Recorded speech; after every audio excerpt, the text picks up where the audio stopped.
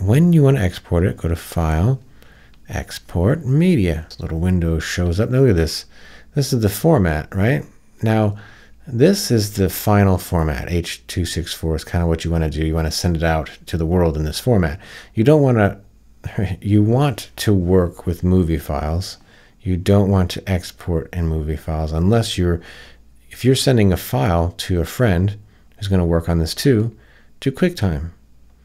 So he can work on it as well. H.264 is compressed, and so look how little, 73 megabytes, so compressed, hard to edit, like super compressed, file. So let's take a look. We got all these settings. You push this little button here. Look at this, man. You can make your own settings on the top here. You can do all these crazy. Look at Facebook and all this stuff. Unbelievable, right? Mobile device, 720. If it's a massive, massive file and you want to get it below the threshold, it's like a 10-15 minute file. That's the only time I recommend that if you wanted that. 1080 mobile device is great for when you think people are going to look at your stuff on the phone. It's kind of cool, right? So, I mean, you have all I like to do, for instance, I love this one, mobile device. I think a lot of people are on that mobile device.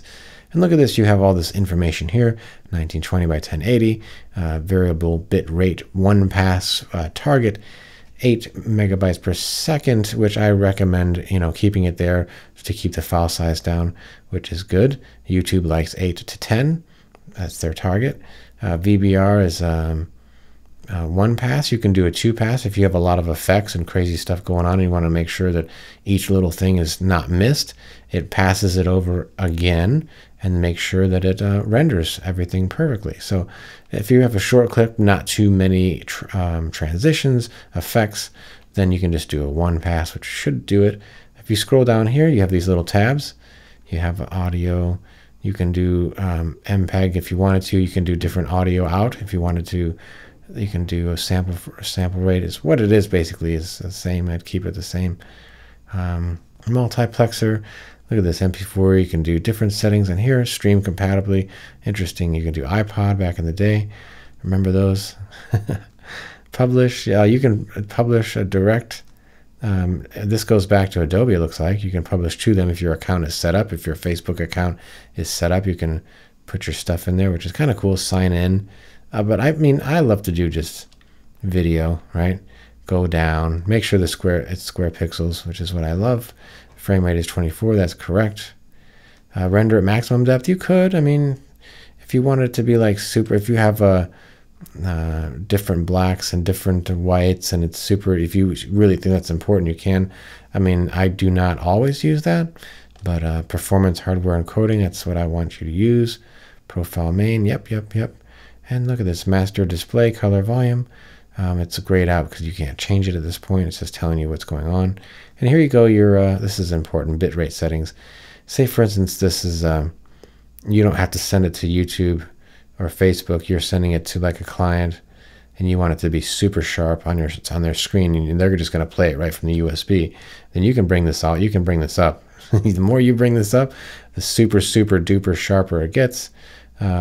You can't really notice too much of a difference. You really, I mean, if you do on large screens, yes. If you have a massive screen and you're way down here, yes, you will see like, oh, it's not as super pixelated. But 8 is fine, so just type 8. That's for YouTube. Enter. All right. And look at this. Advanced settings, you can do keyframe distance, VR video. Wow, pretty exciting. You can do use a maximum render quality if you want, just to the super quality. There you go. I think that doesn't change the size of it, which is nice. And then you can also, when you have your captions, if you did create captions,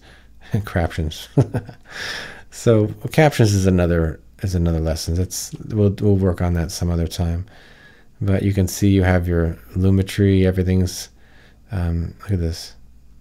You can apply which one you want, and if you hit this, the whole thing changes towards that. So you can, at the very end, apply some sort of cool look. Look at this. All these clean, straight, cross. I'm not going to do it, but I'm just telling you, if you did click something like that and you wanted a LUT is a lookup table, basically. It's a pre-created setting.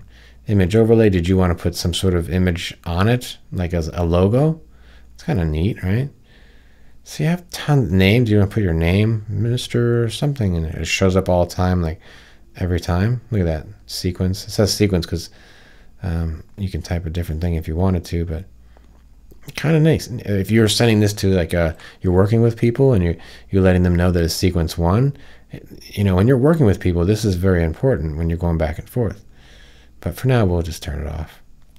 Time code overlay lets you know exactly when. Like they could, your client could be like, well, at 50:08, I didn't like this part, and they're like, oh, okay, well, I know exactly what he meant because I put the time code there. You do that for your clients, so, and that's kind of cool, and it will change. Look at that, it changes. Well, I'll tell you what, at this scene, I didn't like this. You know, like they can tell you a million things, and it's great to have a time code when you're working with clients. So that's cool. So don't forget this cool stuff.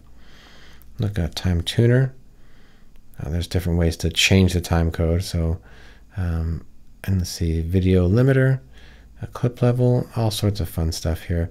Loudness normalizer. So make sure it's not like the target. The audio will be a certain loudness. You can change that if you wanted to. Kind of cool. Kind of cool. I mean, look at all these settings. But for the most part, what you will do in your real world is just go to here and you can just Facebook. Okay, thank you. It'll make everything the way it's supposed to do. Push. You can do either export, which will do right away, or queue.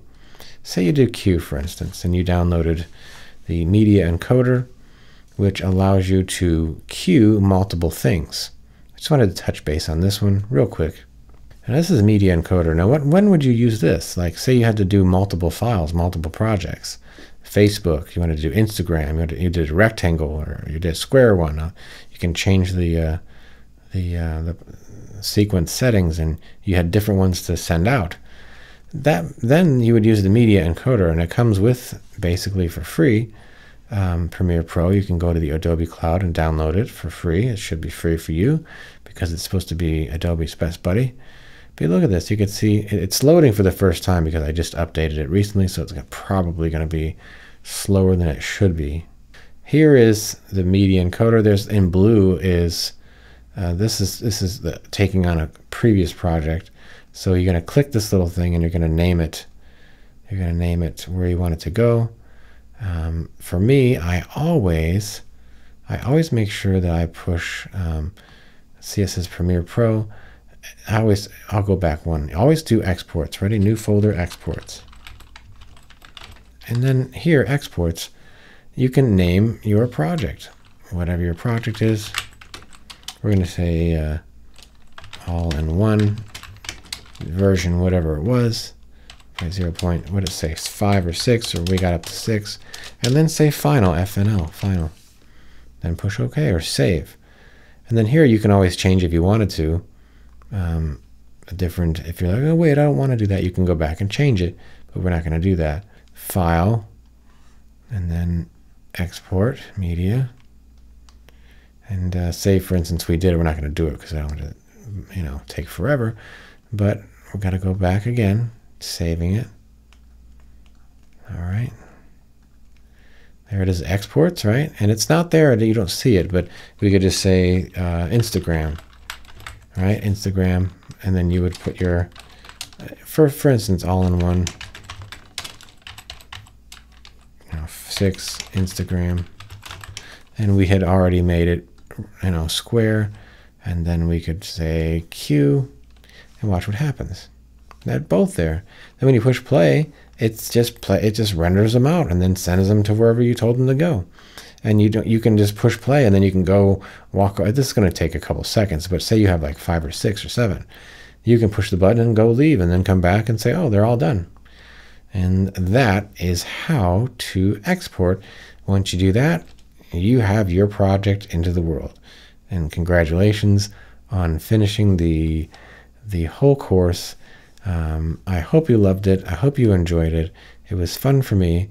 And I hope to see your videos out in the world, and you can be like, hey, that guy helped me out, get me started. That's would be like mean the world to me, that I had helped you get started in creating your videos into the world.